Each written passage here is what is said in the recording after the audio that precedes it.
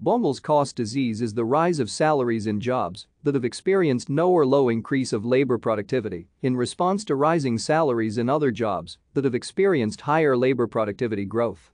The phenomenon was described by William J. Baumol and William G. Bowen in the 1960s and is an example of cross-elasticity of demand. The rise of wages in jobs without productivity gains derives from the requirement to compete for employees with jobs that have experienced gains and so can naturally pay higher salaries, just as classical economics predicts.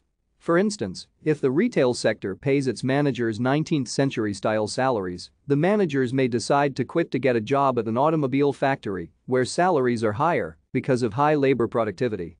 Thus, managers' salaries are increased not by labor productivity increases in the retail sector, but by productivity and corresponding wage increases in other industries. The original study was conducted for the performing arts sector. Thank you for watching. Like and subscribe if you would like to view more of our videos. Have a nice day.